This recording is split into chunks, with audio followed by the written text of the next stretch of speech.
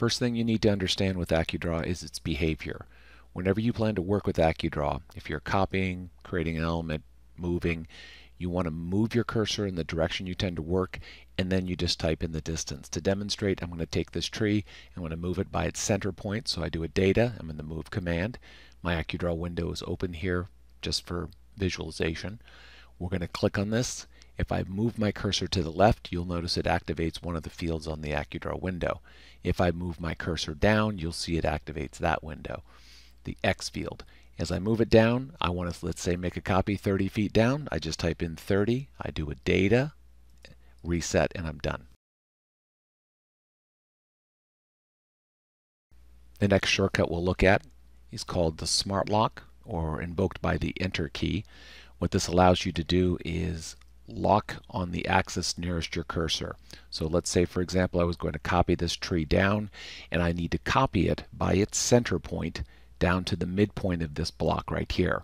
So I grab the tree to copy, I do a data, I've moved my cursor in this direction. Anywhere in this quadrant, I hit enter. It's locked me on the axis. I can move it down, snap to the middle of the block, data, and then reset.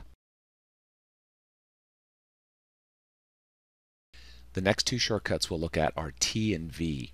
Currently, the view I'm in right now is rotated. You can see that the north arrow is pointing up slightly to the left.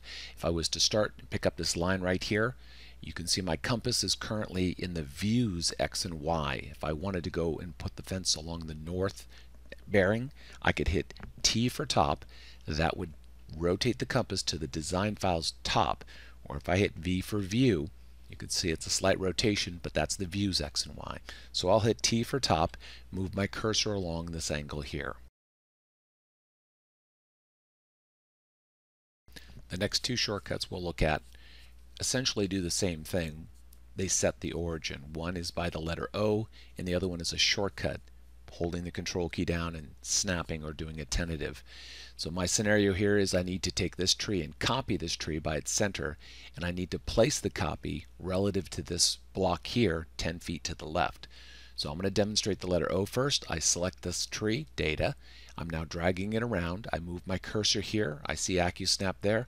On my keyboard I press O. The compass appears at that spot. Now I can place the tree relative to that location. I move it to the left.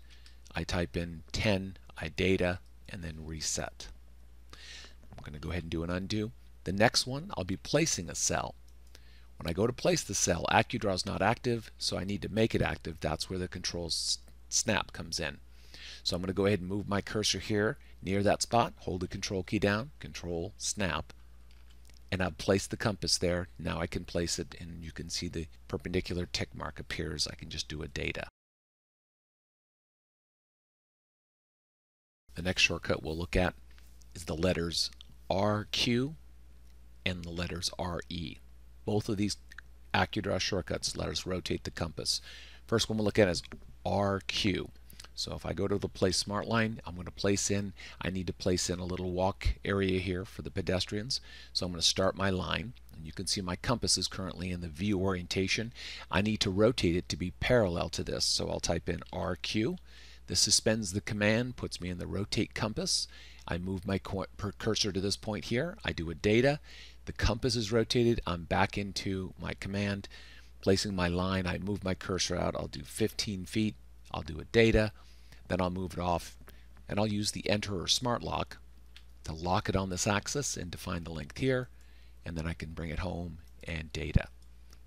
That's the RQ shortcut. Next one we'll look at is the RE shortcut. So let's say, for example, I'm going to copy this tree. I'm going to make a copy to the right series of copies. I do a data to pick the tree. Now you can see my compass appears. Compass is currently in the view rotation. I need to rotate it to be parallel to this line. So I type in RE, suspends my command, puts me in the rotate compass.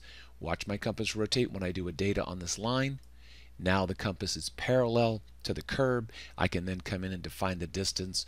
I'll type in 20 feet, data, and reset. And I can continue on down. The next two shortcuts we'll look at will suspend AccuDraw and will also suspend AccuSnap. I'm going to go and demonstrate moving this text. When you go to move an element, AccuDraw will go to the data point there. We'll rotate to the view. And as I go to move this, if I wanted to move the text over just a little bit, you can see that it wants to jump back to the origin of where I did a data, in this case the insertion point of the text.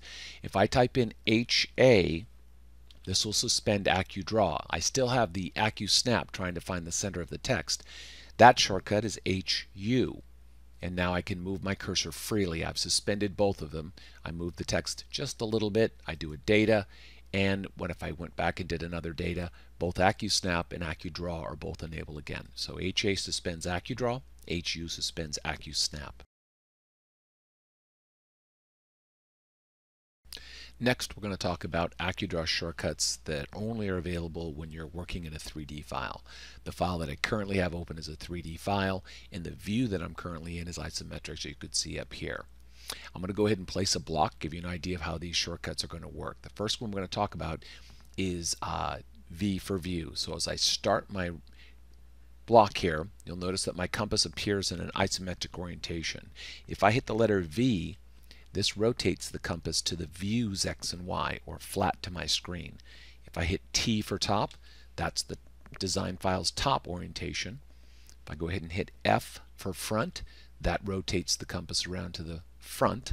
If I hit S for side, there's the side rotation. You will be doing these quite a bit while working in 3D. Most of the tools you'll work with will automatically rotate you, but you will need to pay attention to what orientation you're in. The next three shortcuts we'll look at allow us to rotate the AccuDraw compass about the three axes, X, Y, and Z. I'm going to go ahead and start a line. My AccuDraw compass is currently in the front orientation, and you'll see that there's a red and a green tick mark. The green is the Y, the red is the X-axis. AccuDraw is active. I'm going to rotate the AccuDraw compass 90 degrees about the red tick mark, or the X-axis. I do that by typing in RX. You can see the compass rotated about the red tick mark, or the X-axis. Now I'm going to rotate about the Z by typing in RZ, and you can see that rotated about the Z-axis, and then we'll rotate about the Y-axis by typing in RY. This is very helpful when you're working in 3D. Oftentimes the compass isn't rotated in the direction you want, so being able to rotate it by the red or the green axes can be very helpful. In addition to that, the RE shortcut can be very helpful. Let's say I start my line here, and I want to rotate the AccuDraw compass to match the angle of this line right up here. All I have to do is type in RE, move my cursor over this, do a data. You can see the compass rotates to match it. Again, very helpful in 2D and in 3D.